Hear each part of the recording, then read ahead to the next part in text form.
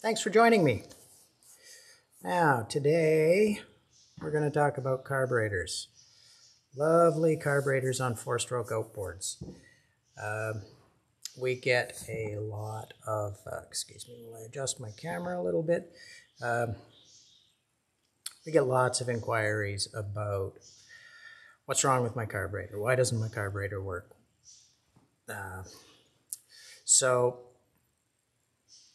I thought I'd do a video on how to easily diagnose 4 circuits in your carburetor. There's a lot of mystery about carburetors. They have lots of passages and bits and pieces that people don't understand. So I'm going to try and take some of the mystery away from how the carburetor, how you can diagnose it. I'm not going to get into the details of how it actually works and Bernoulli's principles and all that sort of stuff. You're watching this because your outboard's not running or it's not running properly and you think it's the carburetor. So I'm going to show you the 4 things that are most likely causing a running problem with your carburetor. Or a not running problem. Can't get it started. You think it's the carburetor because you have spark. So we'll, at another time, I'm going to do a video on a diagnostic procedure for a no-start situation. But for now, we're just going to assume that you've decided that it's your carburetor that's a problem. And let's have a look at it. So there's, like I said, there's 4 circuits that are your usual culprits in a carburetor. You have your main circuit for your main jet. This is your main fuel circuit. That's where your fuel goes for most of your running when you're above idle. The other circuit you have is an idle circuit. That's underneath this screw. That is only affected when you're idling, when the engine's running slow, 600, 700 RPM. That's your idle circuit. You have an accelerator pump circuit or an enrichment circuit in the case of this carburetor here, which richens up the mixture through this little port here on the side when you accelerate really quickly. So when you snap the throttle, when you move your throttle really quickly, it needs a little shot of fuel so that it doesn't stumble.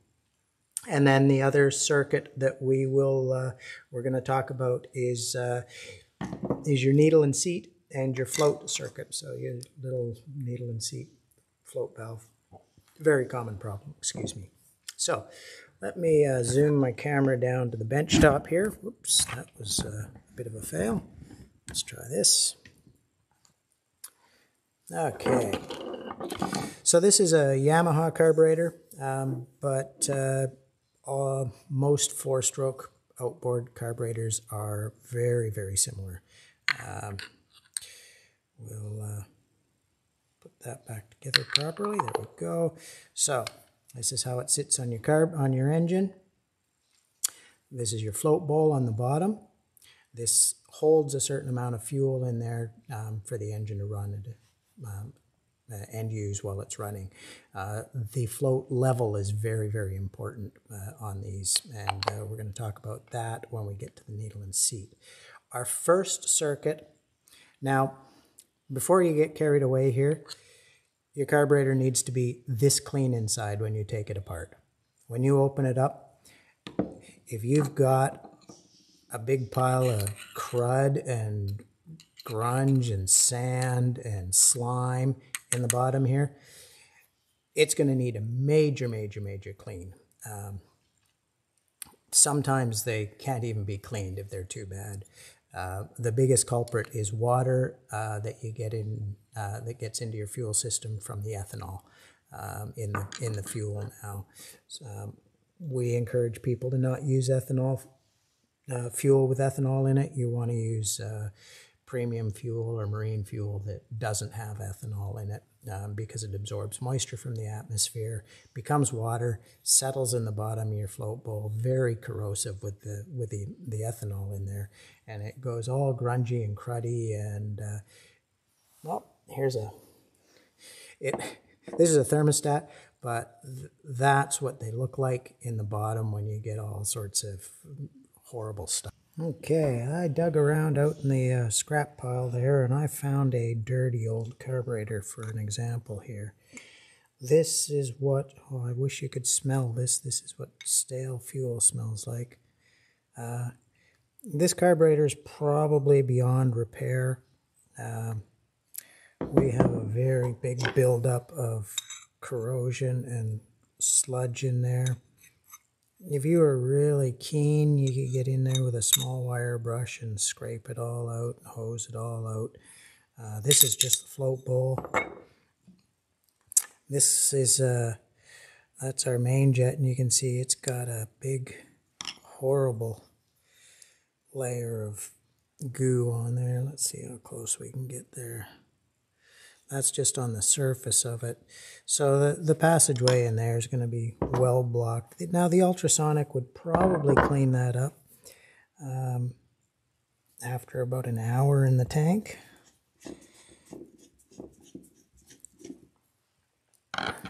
But yeah, it's extremely dirty, this one.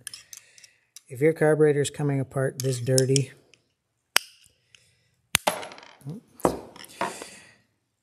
there's a dirty percolation tube. And then this here is the rubber style plug over the idle jet. Remember, the jet down here is about, oh, see, it's not even coming undone because of corrosion. Oh, there we go. Okay. The jet in there is like 15 thousandths of an inch diameter hole, and let's see if I can zoom in and give you a closer look here. There we go. Try and stay in the shot, working on the camera. Where is it? There we go. It's got a lot of crud build up on there. It would be, I'll just zoom back out again here. It would be sort of 50-50 whether this is worth fixing or not. You'd have to weigh it up whether another carburetor is cost effective, if the whole motor is worth the investment. But I wanted to show you this to show you a dirty carburetor. We've got corrosion on our needle there. We've got nasty corrosion crud buildup on the seat. It's just generally in bad shape, so it's going to be hard to clean this one out and make it run again. Thankfully, it just came out of the scrap pile, so it doesn't need to run again. I just wanted to show you a dirty one for reference. In there. So moving forward, we're going to assume that your carburetor is relatively clean. If it's got lots of sandy, crunchy, horrible stuff in there, you probably just need to replace the carburetor. It's really hard to get them clean, and I'm going to show you why that's a problem and why it's so hard in a moment. Now, if you've just got a little bit of stale fuel in there, some slimy stuff that's not too bad, you can use a spray-on carburetor cleaner, spray it out. Brake cleaner works. Lots of very powerful jet in there. You can use the nozzle. They come with the spray nozzles on them. This is a penetrating oil, but same stuff. And you can get the nozzle right down into your passageways and blow them out. I'll show you that in a moment. Okay, first circuit, your main jet. In this case, and in most cases, the main jet feeds your idle jet as well. If your main jet is blocked, the engine won't run, plain and simple. You might get it to fire through with a choke on. You might get it to try and start, but if that main jet is blocked, your engine's not going to run. Now, before you take that main jet out, make sure you have a sharp screwdriver. If your screwdriver looks like this, I've just dragged this out of my junk bin to give you a demonstration, show you. If the end of it's all rounded over and got nicks out of it and stuff like that, don't put it in your main jet because you're going to just tear your jet apart. You want a nice, sharp, clean screwdriver that fits into the groove nice and tight. So a good fit. It's got to fit in there properly to be able to undo that. These jets get pretty tight sometimes, so you want to be able to put a lot of force on it, and you need a good screwdriver to do that. Don't use a rounded out, worn out piece of junk. You can grind it up. You grind your screwdriver up on a grinder or file or whatever. Excuse me. So that's how we take our main jet out. This one's got an O-ring seal on the side of it. This one, I don't know if you'll be able to see that. Let's see if we can put a white background. You can actually, yeah, you can. You can see through that. So this one, I measured it earlier. It's just over 1/16 of an inch is the size of the hole in your main jet. Pretty small. Not as small as your idle jet, though. So what does it take to block that? 1 drop of water. That's all it takes. Water is thicker than gas, so when you're if you get a drop of water into your float bowl, that's all it takes to block up that main jet is 1 drop of water. That's it. So we're pretty sticky about water separating fuel filters on your boats. Keep the water out of your carburetor. So that's your main jet. Underneath your main jet is a little brass tube. This one's nice and loose. Sometimes you have to reach in there with a little hook and push it out from the top there to get it out. This one's nice and clear, clean. So this is what we call a percolation tube. It sits like this above your main jet, like so. So when it's running, you've got gasoline comes up from your float bowl through your main jet and travels up this tube and goes into your engine down in there. So this all sits in there like so, and the gasoline comes out there. These little holes in the side there are where it lets in a little bit of air to percolate or help atomize the fuel before it comes out the top hole here. So those little tiny holes along the side, they all need to be clean, and the passageway all the way through that needs to be clean for the fuel to get up and into the engine. So that's pretty simple. If you got a little bit of something in your main jet there, you can use a little piece of wire very carefully. You don't want to scratch the internal surface there because that will restrict your oil flow or your fuel flow. And you can clean that out. We have an ultrasonic cleaner that we clean our jets in, but you can soak them in carburetor cleaner overnight and then give them a little scrub with a copper wire is ideal because it's nice and soft and won't scratch. So that's your main circuit. When it's restricted or blocked, if it's restricted, the engine will run, but only with the choke on. So you pull the choke out, or when it's cold, it'll run, but once it warms up, it won't run. If it's blocked, the engine won't run at all. Plain and simple. No run. So that's the first one. Second circuit is your idle circuit. It is under this plug here. Sometimes there's a little rubber plug next to it. Most of these outboard, four-stroke outboard carburetors are very similar. The idle jet is next to the main jet, just like so. So the idle jet is under this cover here, this plug that I've already loosened off. Again, make sure you've got a nice tight fitting screwdriver in there. You want it to fit in the slot nice and tight. These get tight and you don't want to damage them. Take that plug out, and way down in there, where's my pointy thing? Way down in there is another jet, which is your idle jet. This is the one that most people don't know is there, can't see, can't find it, or whatever. You need again, a sharp screwdriver that fits it properly, and will also reach down in there and not damage the threads.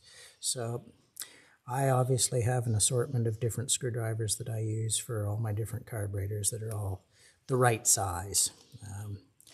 Don't try and get in there with a screwdriver that's the wrong size. You're just going to damage it. And if you can't get that jet out to clean it, it'll never idle. So you got to be able to take this main jet out, or this idle jet out, to clean it. Now this one is tiny. This is the jet that meters the amount of fuel that the engine gets when it's idling. So when it's just putting along at 600 or 700 RPM, all the fuel it's running on is coming through that little tiny hole there. Give you an idea how small it is. This is a piece of wire that I pulled out of a small wire brush. And it just fits through the jet in there. It is tiny. There's no way you can see through that. If I hold it up to my eye and line it up perfectly, I can see through it. And that's what you need to do to make sure it's clear. If you can't see through there, it's blocked and your engine won't idle. Back to the wire, let's just measure that and see what size that is. That is 13 thousandths of an inch, about the thickness of a thick hair. Very, very tiny jet. Again, we clean them in the ultrasonic cleaner, which gets right down in there and gets all the grunge out of them. But so if your idle jet is blocked, but your main jet isn't, what you'll have is you'll need to open your throttle a bit, and you'll get the engine started and it'll run, but as soon as you close it back down to idle speed, it'll stall. It'll die every time. That's because that little 13 thousandths of an inch hole in there is blocked, not getting any fuel to flow through when the engine's idling. So that's your idle circuit. Accelerator circuit. This one's a little bit tricky. Let me run over and grab it. This carburetor uses an external enrichment circuit that when you, in this case it's a mechanical throttle, remote control. When you give it a lot of throttle, it pumps a blast of air through this port on the side here, which pushes the fuel up your main circuit and enrichens it up. When you give it a lot of throttle, this valve opens up like that. The engine gets a gut full of air, and before the fuel can start flowing through your main jet, and it will stumble and stall if your accelerator pump or your enrichment circuit is blocked or not working properly. So when that gets that gut load of air, it needs extra fuel as well. So you have an enrichment circuit that squirts some fuel in there. In this case, it's external. It pumps some air in here, which blows some fuel out through your main circuit, enrichens it up, and stops that stumble when you accelerate quickly. This carburetor here, this one's off of Mercury outboard. This one has, there's my throttle there. This one has a little diaphragm here. So when you open that throttle quickly, there's the throttle there. When you open it quickly, this plunger goes down and squeezes fuel up and through and squirts it out through that little nozzle there. We'll get to that very shortly here. And then the last circuit that is important with, that causes a lot of problems with outboard motors is your needle and seat. So this is your float bowl. This is the main body of your carburetor here. It goes on like so. Within this, you have a float like this. In this case, this is the float, and it opens and closes. As fuel comes in here, it floats up, and this little valve comes up and closes off your fuel supply. Right there is your seat, and this is the needle. So that needle goes down in there, and with that down, it stops the fuel supply.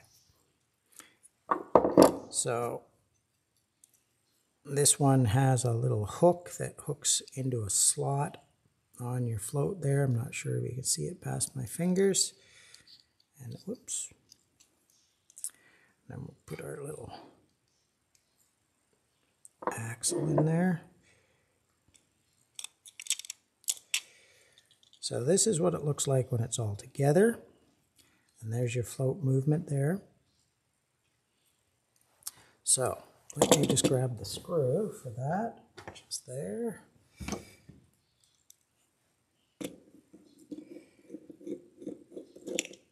That holds it all in place.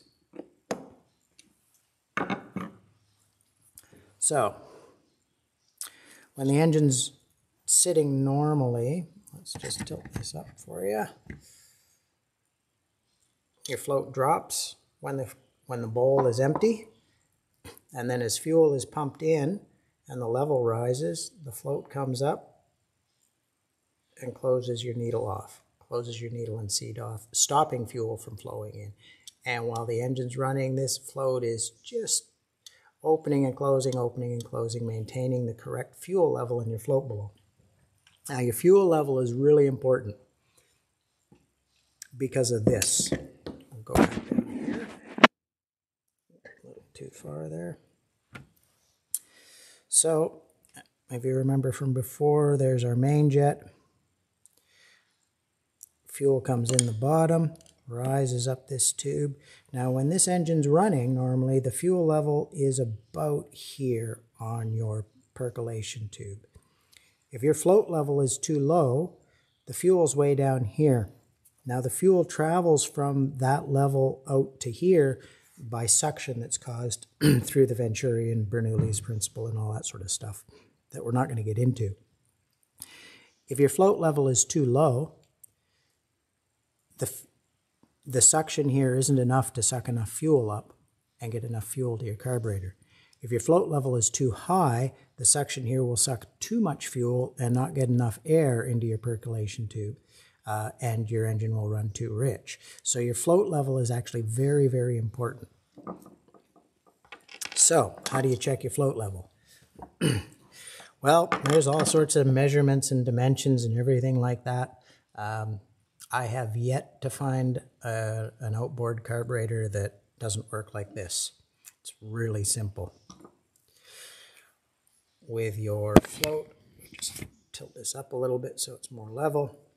With your carburetor turned upside down and your float and needle and seat, with your needle and seat closed, your float needs to be level. So it needs to be parallel with this surface here.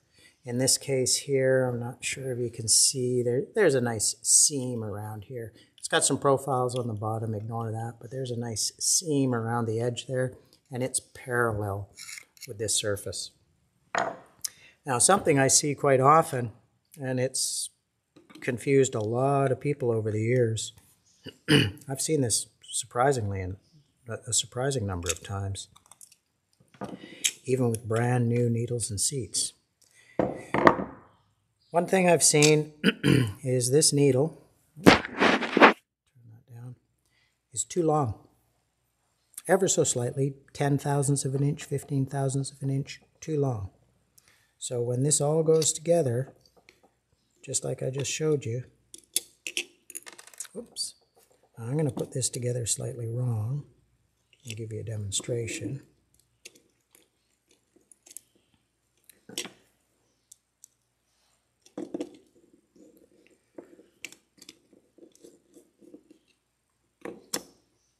Not even sure if I'm going to be able to do it. Yeah, that's a bit extreme. But if your needle and seat is too long, it's not going to sit. Let's turn it like that. It does not sit level with the mating surface on your float bowl. That's the key thing to make sure that your float level is right, is that mating surface. It's got to be parallel. The reason for that is when the engineers do that, you get the most leverage on your valve when it's at 90 degrees, and that's the way they design it. So if you don't know what your float level spec is, don't panic, just set it up level. Now the other problem that we have with needles and seats is they leak. So it takes a thread on your needle or a hair on the seat in there is all it takes to hold this needle off the seat and cause it to leak. If that needle and seat leaks, you get too much fuel in your float bowl and you get a rich condition, usually flooding and a no-start situation. Generally with, you'll get rainbows in the water of extra fuel that's coming out your exhaust or dribbling down the side of the outboard because that's leaking. So how do you check and make sure that your needle and seat is sealing properly? In this case, we have to put the float bowl on because the fuel comes up. This is our fuel inlet here. Comes in this tube, goes into this passageway, across and up to your needle and seat there. So I'm just going to grab a few screws here. We'll throw this on. No fuel in this carburetor. Just put it together. Needle and seat is in there. Float is going up and down. We shake it. You can hear it rattle a little bit. So with the, let's tilt this up. With the carburetor sitting level like it normally does when it's running, the float will be all the way down and that valve will be open. So if we blow up through here, through the fuel inlet, we will be able to blow air through into your float bowl. Simple. So how do we know if it's sealing, which is the really important part? Turn it over. Float drops down, closes your needle and seat, and you can't blow through that. If you can, you have a leak. No air is going through there whatsoever. That tells me that that needle and seat is sealed up properly. So that's one of my last checks when I'm putting a carburetor together is check your needle and seat. Flip it over, blow in there. You can blow real hard. You will not lift that off its seat. Nope, not going to happen. It seals up good and tight. So those are your 4 circuits that are common spots for problem. Have a look here. Again, if your carburetor is full of junk, dirty, sand, grunge, you got some pretty serious problems. If you're searching for a drivability issue, those are the things that these are the circuits that you need to check. Now, let's just take it one step further real quick here at the end of the movie here. Just take this all apart so that you can see what we're talking about. So the idle circuit is pretty the main circuit is pretty straightforward. It runs up through here, and you can see the tip of my screwdriver inside the carburetor. That's where your main fuel flows when the throttle's open. You see the throttle opening and closing in there. So when the throttle's open, you're cruising along down around the lake or down the ocean, going to your favorite fishing spot. Fuel is flowing through your main jet, coming out there, and coming out past your throttle blades there. That circuit's real simple. Now your idle circuit is one of the more complicated circuits on the carburetor. It gets fuel from here, above your main jet. You have to look real careful, and I don't think you'll even be able to see it in the video here, but diagonally, there's a little hole in the side here that feeds this tube here because there's a plug on there normally. So they've taken a drill and they've drilled through there into the other side. It's a very small hole that feeds your idle circuit. You need to make sure that that's not blocked. The likelihood of that being blocked is pretty slim unless you've got a varnish buildup from stale fuel in there, because all the fuel has to go, everything has to go through your main jet to get to your idle circuit. So you need to make sure that one's clear. Now, this is where it gets kind of fun. How do we know where the idle fuel goes? Well, we follow it down the side here. These castings have, you can see that there's a tube right along there. And there's another one right along here. Follow them along. This one here, if you follow it along, comes out here and goes up to here. And you can see that that's obviously where air goes in. So that's where air gets in for your idle circuit. And then this one here, that's where your fuel comes up. Now you can see here, if you look down there, those holes are plugged. And it comes up here on top. So it's come all the way up from the bottom, comes up to the top, and it runs through these passageways here. So when you get your fuel coming up through here, it works its way around and into your idle circuit here. Now, what we've got on the side here is your idle mixture screw.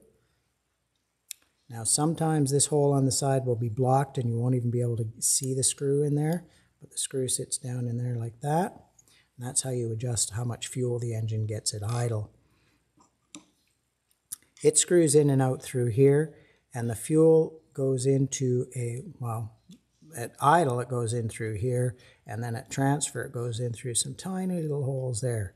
So again, your carburetor needs to be this clean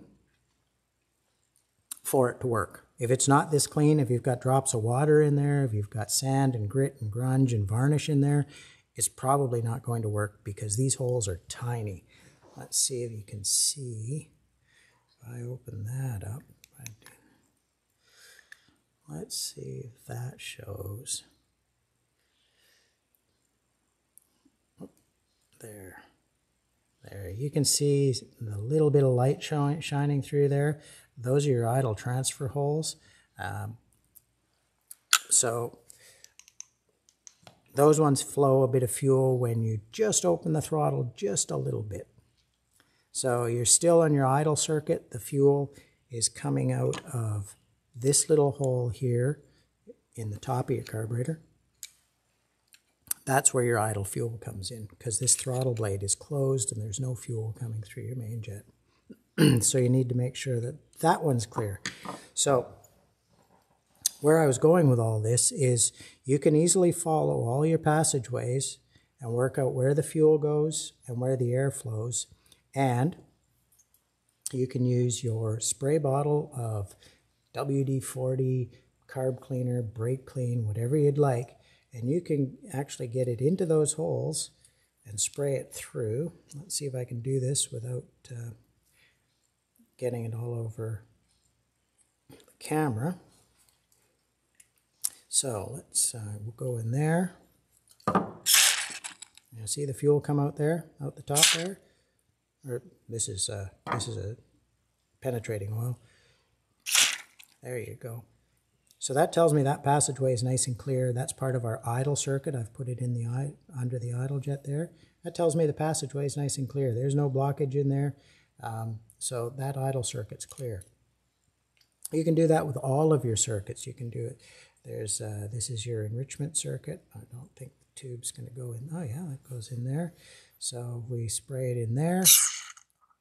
You can see that it comes up through your main jet so that I know that that enrichment circuit is clear. So that's how you use your penetrating oil, WD-40, move it. This is my favorite penetrating oil. You can use brake clean or whatever you want, carburetor cleaner, and spray it through all your little internal passages and make sure they're all clear. And that's how you make sure they're clear. I think that pretty much covers the 4 circuits: your main jet, your idle jet, your accelerator circuit, and your needle and seat. Follow your tubes. Some of them have.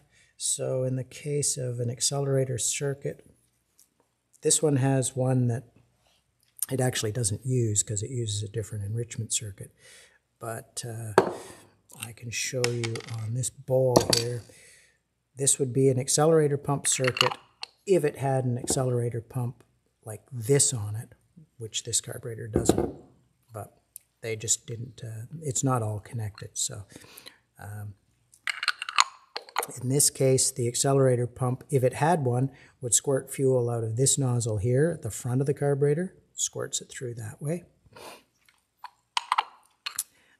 That fuel, you take the float bowl off, and you see that that fuel comes from this passageway here.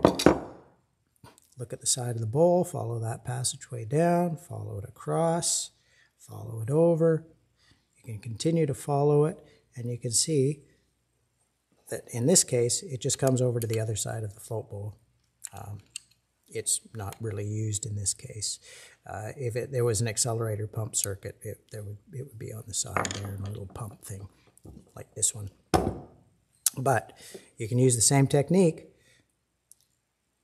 Put this in your in the hole there, spray it, and you can see the fuel come out, or you see the oil come out the other side. That tells me that that passageway is clear. Pretty simple. You can do it with all of your passageways, and then that will confirm to you that all your circuits, those 4 main circuits, are clear. You can do it with your needle and seat. Fuel comes in here. I'll do it backwards because it's going to be easier, and you'll be able to see the fuel come out, or the oil come out there. There we go. So that passageway is clear. That's how you make sure your carburetor is clear, so that when you put it all back together, you know that that's not your problem, that there is no problem with your carburetor. No sense just guessing and hoping. You want to make sure that you know that it's clean and clear before you put it all back together. I hope that helps. I'll zoom this back up to me. There we go. I hope that helps you sort out your carburetor. You're probably going to have a million questions. Not quite sure, not real clear on one aspect or another. Don't hesitate to contact us at Canada Wide Marine. We're happy to help you out. When you're putting your carburetor back together, you'll want new gaskets and seals. We can get you all the carburetor kits you need. We'll need your serial number and make and model and all that sort of stuff, but we can get them for you. We have a lot of them on the shelf for the common stuff, and if we don't have it on the shelf, we can get it for you pretty quick. So supply chain issues being what they are. Thanks for joining me today. I hope that helps you out.